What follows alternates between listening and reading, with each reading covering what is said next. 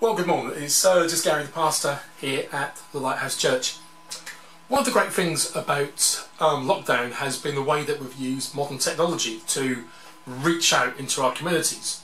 So there's Zoom, there's YouTube, there's Facebook Live, there's YouTube Live. There's all different kinds of media platforms to share Jesus, even though you can't leave your own home. So while that's fantastic, and it's a great way of continuation, almost like a business continuity type thing, it is no real substitute for actually meeting together live in person, where you can see the other person's whites of the eyes, even through a mask.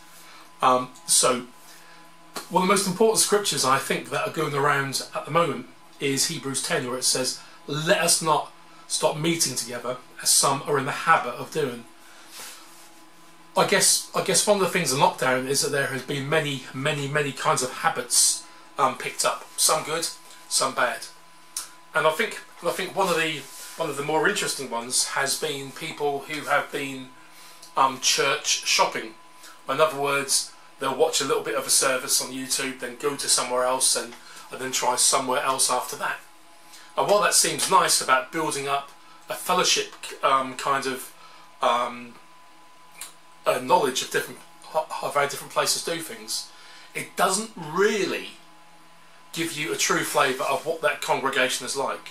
Because if you watch for example, if you just watch our live stream, you will see me filming from our kind of office stroke a spare room, where we've got shoes hanging up in the background and we've got a picture on the wall and stuff.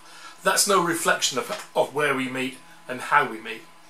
So I just want to encourage people at this time to get back into church where you can, get back to your local congregation, support your pastor, support the other believers around you.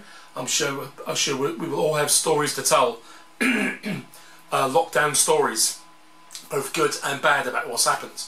And let's start worshipping together as communities.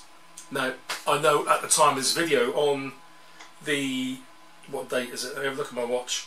On the 29th of July 2020, that we can't sing in church at the moment because of the spread of the coronavirus. But there's ways around that. So let's rejoice that we can start looking forward to meeting together again, and let's get back in the habit of meeting together. Okay, see you soon. Goodbye.